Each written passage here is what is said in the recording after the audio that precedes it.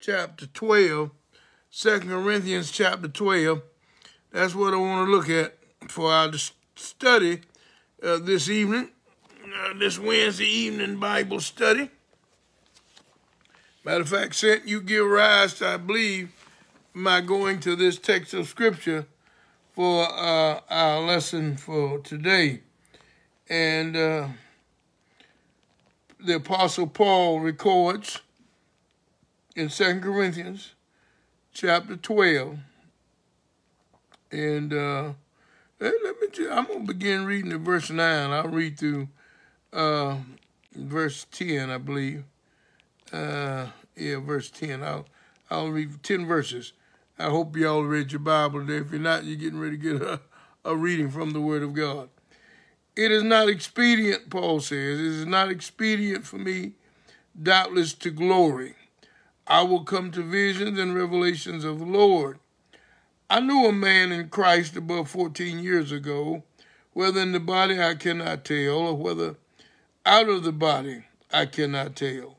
God knoweth, such an one caught up to the third heaven, and I knew such a man, whether in the body or out of the body I cannot tell. God knoweth, how that he was caught up into paradise, and heard unspeakable words which it is not lawful for a man to utter. Of such an one will I glory, yet of myself I will not glory, but in mine infirmities. For though I would desire to glory, I shall not be a fool. I will say the truth. But now I forbear, lest my man should think of me above that which he seeth me to be, or that he heareth of me, and lest I should be exalted above measure. Here it is, and this is where I really want to focus this evening.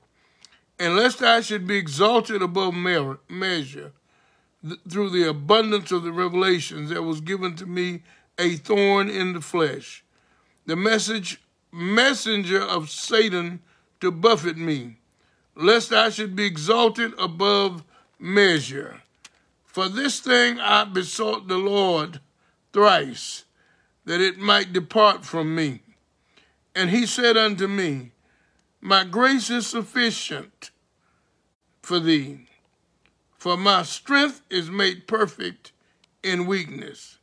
Most gladly, therefore, will I rather glory in my infirmities, that the power of Christ may rest upon me.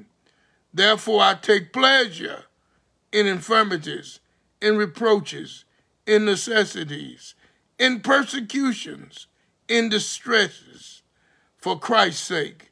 For when I am weak, then am I strong. Okay, I want to focus on that scripture where it says it was the messenger of Satan. I think that's what verse was that I just read it. I think it's verse 7. Yeah, verse 7. He said, though I be exalted above measure through the abundance of the revelations, there was given to me a thorn in the flesh, the messenger of Satan to buffet me, lest I should be exalted above measure. Okay? Now, what I want to talk about the purpose of thorns. That's what I want to talk about just for a few minutes, and I'm not going to belabor the point. Like I say, not hitting on all of them this evening, but if you'll stay with me, I believe we'll be blessed from the exhortation of this word. Okay? We can be thorny people at times, saying, I just can't take it anymore. That's what we say sometimes when the storms of life come. But Paul is telling us that thorns are a good thing. I know we don't off the cuff agree with that. Off the cuff, we don't agree with that. Problems, headaches, pains, heartaches, pressures, tribulation, trials.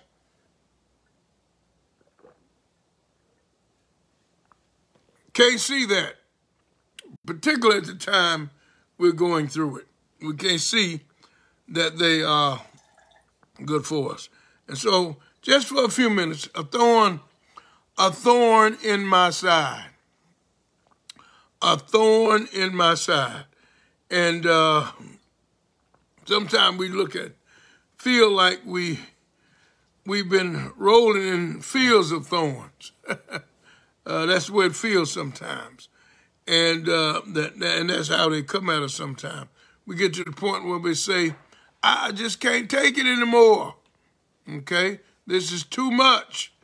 But Paul tells us but it's really a good thing when we're going through. And he does.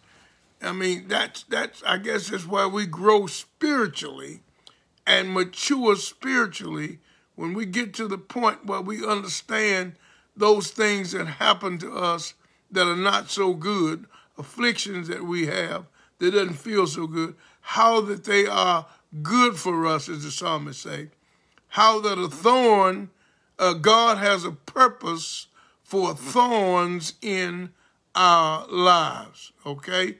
And when we get to the point where we really understand that and can be patient while God is working on us, okay, we will be even more blessed when we get to the other side. So Paul, in this text, wants us to understand that we must not identify ourselves by the thorns, okay?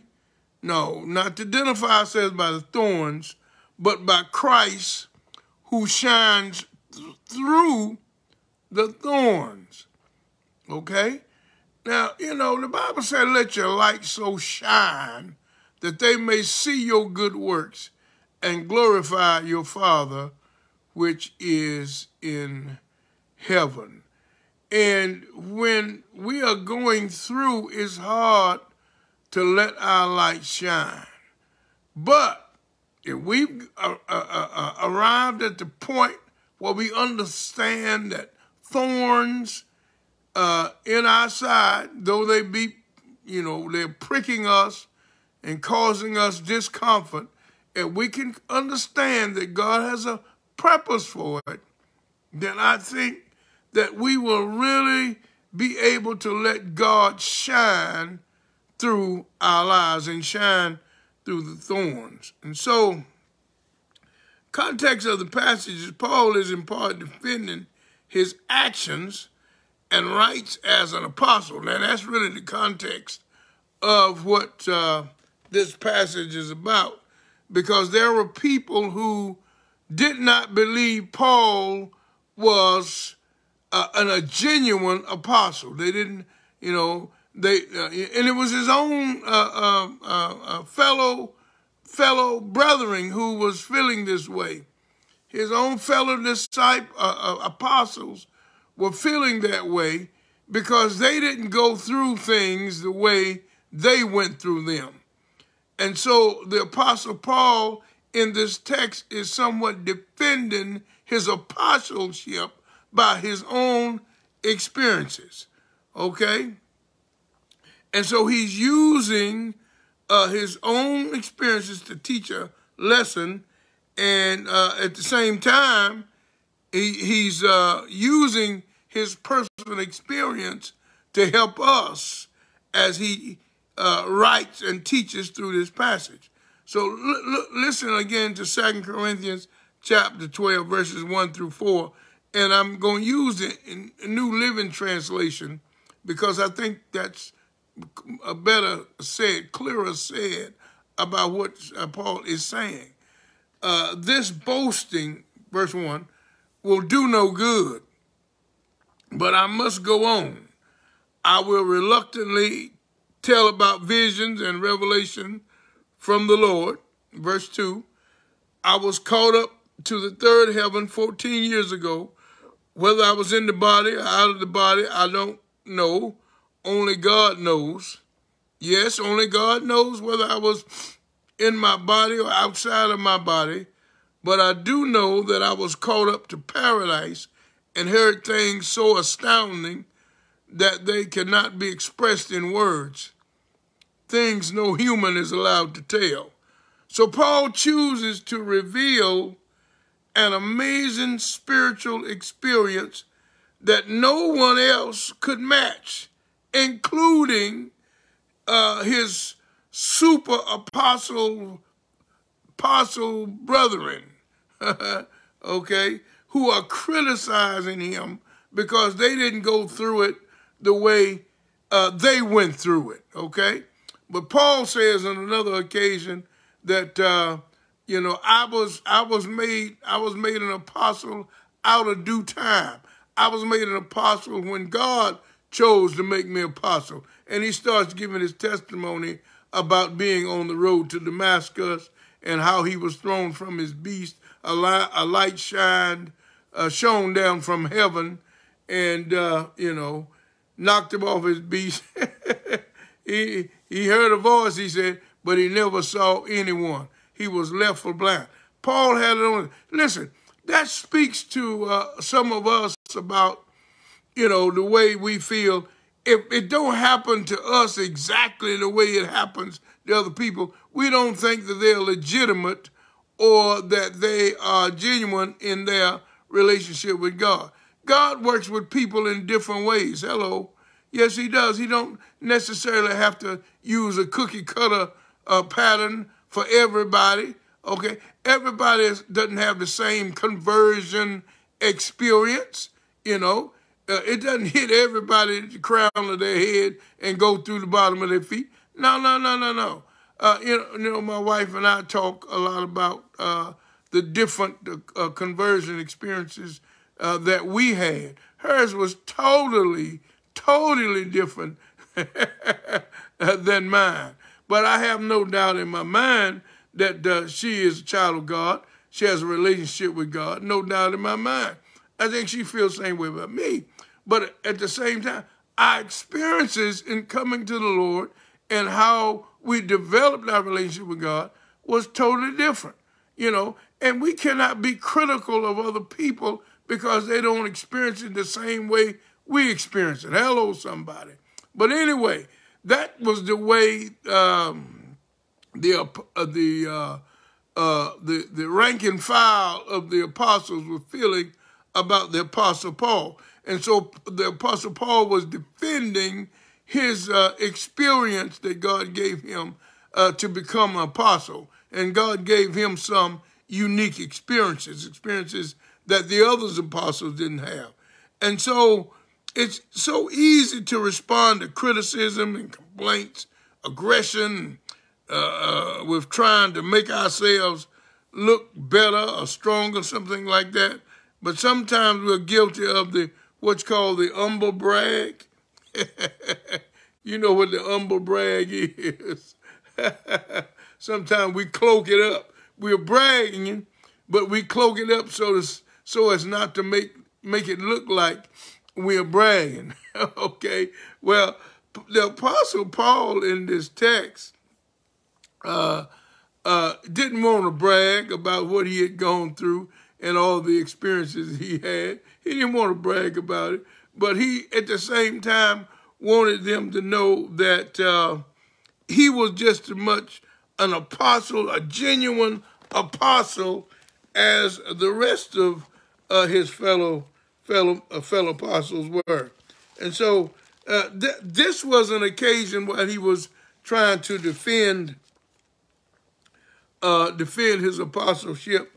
But there was another one I wanted to share with you too. That is Paul defending his apostleship in the Word of God, where they accused him, of not being a genuine apostle. Let me see if I can find it right quick. Okay, it's in Philippians chapter 3. Philippians chapter 3. And let me see if I can just go right to the verse. Yeah, okay, start at verse 4. Paul says, though I might also have confidence in the flesh. Now, these were some people, because they were a cut above everyone else from a fleshly standpoint, not spiritually. You know, it's like, oh, they got 2 or 3 degrees, or they know people in the community, they are society people, you know, they can dress a certain way. Just fleshly stuff, you know, has no spiritual connotation at all. And they were challenging the Apostle Paul, and this is how he responds to them. He says, though I might also have confidence in the flesh. You know, he said later on, say, in my flesh there's nothing good. Don't you be boasting about your flesh, talking about how good you look. Hey, that's going to change. I promise you, those looks are going to change. All right? You might as well get ready for it, because they're going to change. My wife showed me a picture the other day when she was a little girl, and she said, look, she said, and I think she was like kindergarten age or something like that, and I turned around and looked at her again, and she hollered at me when I started talking about this. But she said, why you look at me like that? She said, you know, you can't, it's hard for you to believe that I was a little girl based on where I look today. That wasn't really why I looked at her like that. But I tell you what, as the older saints, you say, just keep on living. Just keep on going to bed and getting up. You're going to change. So that flesh, don't you be boasting about the flesh, because that's going to all change. That's all I'm saying. But so Paul says, if any other man thinking that he has whereof he might trust in the flesh, he says, I'm more. He said, I was circumcised the 8th day of the stock of Israel. Listen to him. He could be boasting here, but he's not. He's just trying to make them aware of who he was. He says, of the tribe of Benjamin. He said, I was of the tribe of Benjamin, the elite tribe. He said, I was a Hebrew of the Hebrew. As touching the law, I was a Pharisee. Concerning zeal, persecuting the church, touching the righteous, which is in the law, blameless. But what things were gained to me? Listen to what he says. What things were gained to me in the flesh, where fleshly people would think that, that's great stuff. That's great stuff that you have. He said, what would have been gained to me? He said, here's what he says. But what things were gained to me, those I counted loss for Christ. I gave it up that I might be closer to Christ. You know, that's why some people can't mature and get closer to Christ and grow in their relationship, because they're too focused on the things of the flesh.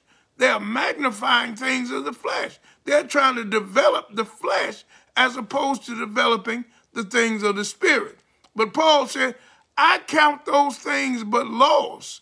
You want to try to make me feel bad because of fleshly things? No, I gave them up, and I'm glad I gave them up, because giving them up mean I got closer to the Lord. So all I'm saying is, fleshly things ain't what we reason them sometimes to be.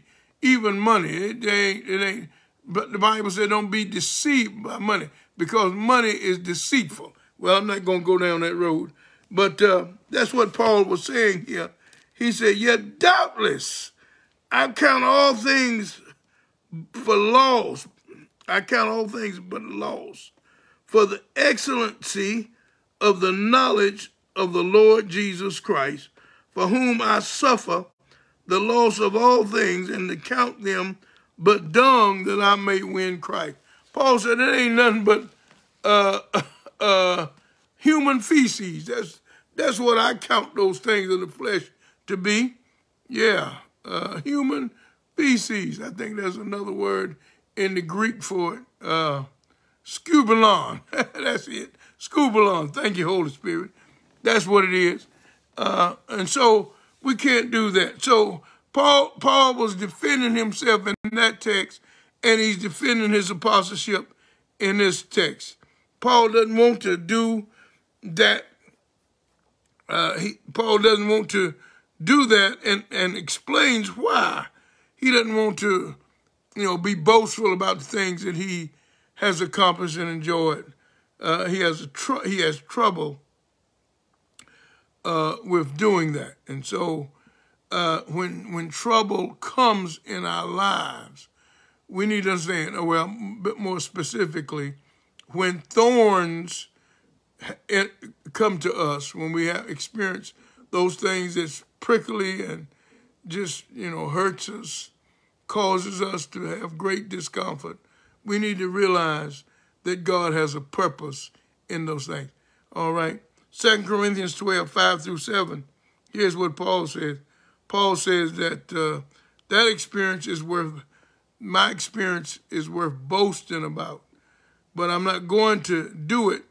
I will boast only about my weaknesses. If I wanted to boast, I would be no fool in doing so, because I would be telling the truth. But I won't do it because I don't want anyone to give me credit beyond what they can see in my life or hear in my message. And even though I have received such wonderful revelations, and this is from the New Living Translation as well, okay? He says, so wonderful revelation from God, so to keep me from becoming proud. There it is. That's the purpose in this thorn in Paul's flesh. I was given a thorn in the flesh, a messenger from Satan to torment me. I think the King James says to buffet me and keep me from becoming proud. God does some things in our lives sometimes to keep us humble and to keep us in the position and the place where God can use us. Thorns are troubles with a purpose. Did you hear me? Thorns are trouble with a purpose. And this puts some of our struggles in context, okay? But not every calamity, not every problem, every thorn in our life, every problem, every calamity, every problem in life is a thorn, okay? It's not. Okay, God sends thorns specifically and purposefully that he might get glory from our lives. It takes some discernment to figure out when we're being guided or disciplined toward a new purpose by our thorns, okay? And Paul gives us some hints. Paul didn't want to talk about his spiritual highs too much. He didn't want to boast, okay? And so we would ask ourselves the question sometimes, what topic do we keep coming back to over and over, which may be a point of pride, okay? Some other area in our lives, area of weakness that God is trying to get rid of in our lives, and we continue to go the way we want to go, continuing to ignore the leading of the Holy Spirit, trying to position us and put us in a place where God can really use us and get some service out of our life. But we don't want to go down that road. We don't want to make the sacrifice. We don't want to really find out why God has allowed the thorn to come in our lives. We don't want to do that because we don't want to go where maybe God wants us to go. But in the end, you always know God does what he knows to be the best for us, and we will agree with God at the conclusion of the day that it was the best thing for us. Thorns. spikes, splinters, those things that irritates us, bothers us constantly. It could be physical, it could be emotional, it could be mental, it could be torture, you know. And the thorn is something that just constantly jabs at you, pokes at you, continuously aggravates you, okay? But God's goal in the thorn is to reorientate our thinking, just the way he did with the Apostle Paul. He was trying to get him to change his mind, to think more the way Christ thought than the way, okay, of the world and the flesh. That's what he was trying to do, even Paul, because under the normal circumstances, Paul would have boasted about all that God allowed him to see, being caught up in the heaven, third heaven, okay, and not being able to even talk about that, okay. Hey, that was quite an experience, all right?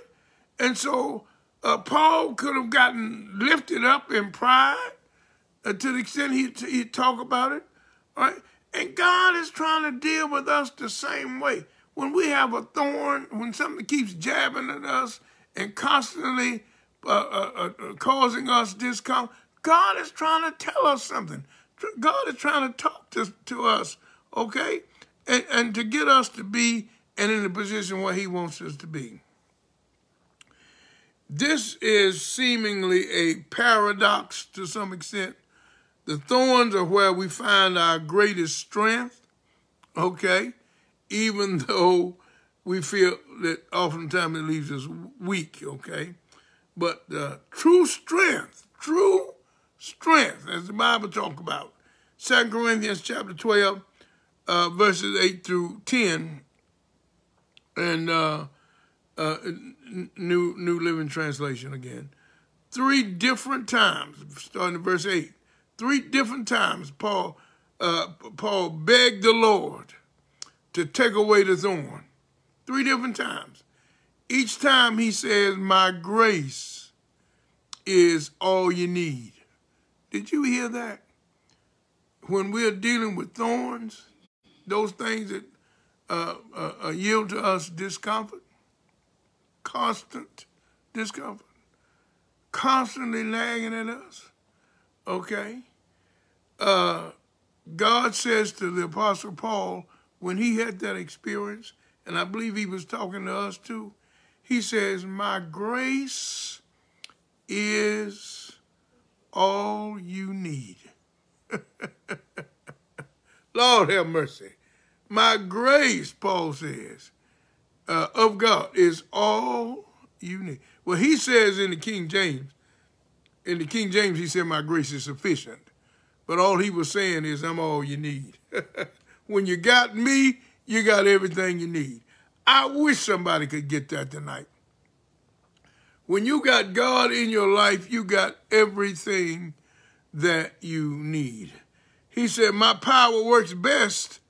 I'm still in verse 9. He says, my power works best in weakness. It is when you're weak that you find out that my grace is sufficient. In other words, you'll never know how powerful God is till you get in a position where you need his power.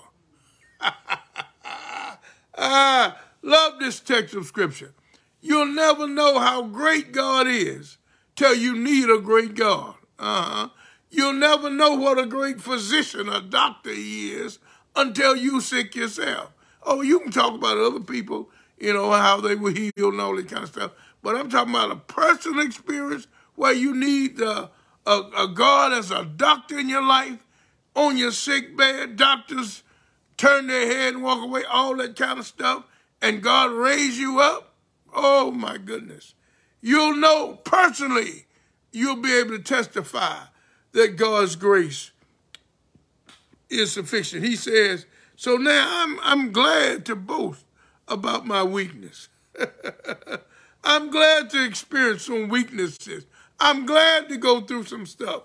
When God revealed to Paul what this thorn was about, and I hope you're getting some understanding too, if you don't have it already. I hope you'll understand. Paul says, I'm glad to boast about my weakness so that the power of Christ can work through me. Lord have mercy. Oh my. Somebody dealing with a thorn right now. You're dealing with a thorn. You just need to hear the word of God. You need to hear this text of scripture right now. All right. Verse 10 says, therefore, or King James said therefore, but New Living Translation said, that's why I take pleasure in my weaknesses and in the insults and hardships, persecutions and troubles that I suffer for Christ. He said, I'm going to take pleasure in it. I'm going to rejoice when I go through these things, when they are for Christ's sake. He says, for when I am weak, then am I strong.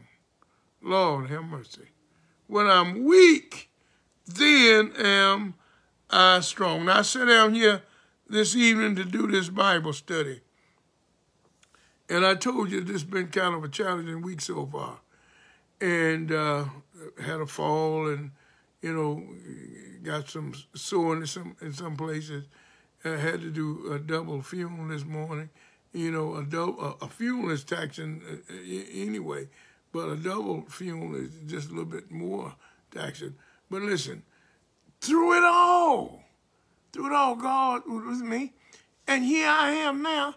I done forgot all about my weakness, forgot about how tired I was, forgot about my fall, forgot about my feet hurting, forgot about my foot hurting, forgot all that stuff because I'm caught up in God right now, okay? When I'm weak, Paul said, then am I strong. Hallelujah. Yeah, Paul prayed 3 times. He prayed fervently 3 times for this thorn to go away. Because he just like us. He wanted to get rid of it. And eventually, he got the concept that the thorn's purpose was, and that it was to cause him to quit relying on himself and fully depending on Christ's power. Somebody hear me. Help me, Holy Ghost. Help me to say that so somebody will hear your voice tonight. Hear your voice tonight, okay? So that they'll understand that they don't need to rely upon themselves, but they need to depend upon the power of Christ in their life. If you got Jesus, if you got the Holy Ghost, you got some power. Did you hear me? You got some power. I just had to say that. You got some power. You got some power in your life if you've got the Holy Ghost in your life. And you've got something you can depend on. You can take it to the bank. Hallelujah. Because he promised he would never leave us. Okay, so he's there. He said, I prayed 3 times. And I prayed fervently and asked God to remove this thorn. Okay? But God said, no, Paul, I need to teach you to stop relying on yourself, all right, and to rely on Christ's power. Mark chapter 8, verse 35 says, if you try to hang on to your life, you will lose it. Okay? This New Living Translation. But if you give up your life for my sake and for the sake of the good news, you will save it. Let me see if I can say it the way the King James said. King James said, he that loses his life for my sake shall find it. Okay? If you have to give up something because of Christ and you feel like it cost you something because of what you had to give up, okay? Paul said, no, you will find out that what you're going to receive is greater than what you had to give up. I wish I could say that. Yeah. You will never give more to God than God will give back to you. You better hear me. You will never give more to God than God will give back to you. God's shovel is bigger than your shovel. You shovel it in, and he shovels it back. All right? So, don't worry about giving up anything or suffering for Christ's sake. It's going to be worth your while. So Paul's mind and purpose were reoriented toward maturing in Christ in everything he did. Weaknesses, frailty. He felt like he could rest in Jesus and his grace and his power. Okay. In other words, he felt like Jesus would shelter him no matter what he had to go through. Amen. In Philippians chapter 2, verses 6 through 11, I wanted to share this with you. He said, though he was God, he did not think of equality with God as something to cling to. Now, this is about Christ and in the mind of Christ and the way Christ would think about a thorn, okay, in his side. He says, though he was God, he did not think of equality with God as something to cling to. In other words, he was sitting at the right hand of the Father before he came down here. And he didn't feel it was something he needed to cling to, okay, at the time, because the need on earth and the need to save us and to deliver us was greater than the comfort he had by his Father. And so verse 7 says, instead, he gave up his divine privileges. He took the humble position of a slave and was born as a human being. And when he appeared in human form, he humbled himself in obedience to God and died a criminal's death on a cross. And therefore, God elevated him to the place of highest honor, gave him a name which is above all names, that at the name of Jesus every knee should bow in heaven and on earth and under the earth, and every tongue declare that Jesus Christ is Lord, to the glory of God the Father. And so Paul wanted the glory of Christ, who gave up all power. He gave it up, and gave it up and strength just to save us, to shine through every word and deed of his life. He expected to be victorious, just as Christ was victorious. And so we can and must do the same thing. We can be victorious too, okay? Jesus gave up all, okay? He could have stayed in heaven and boasted about his being Son of God and all that he had been seated by the Father, but he gave it up. He gave it up just to come to this earth and to deliver us from the power of sin, Satan, and self. He gave it up just for our deliverance. Yes, he did. And did he ever have a thorn in his side? Yes, he did. Because they put a spear in his side. Blood came out. Put crown of thorns on his head. Blood ran down. Put a spike in his feet. Blood ran down. Put nails in his hand. Blood ran down. Oh, precious is that flow that makes me whiter than snow. No other fountain I know is nothing but the blood of Jesus. He gave his life's blood that you and I might be delivered and have victory in this life. He wanted us to have the same victory that he has, okay? And yes, did he give up some great experiences? Did he give up some great blessings? Yes, he did. He gave it up. But what more did he receive from what he gave up? I heard the word say the Father gave him a name which was above every name, that at the name of Jesus, every knee is going to bow, every tongue is going to confess. God put it all in his son's hand. And that's why we got to have the son before we leave this world if we're going to go back to be with him when he comes. Okay, I really didn't intend to go this long, y'all, but I did. So I hope it's been a blessing or help to somebody.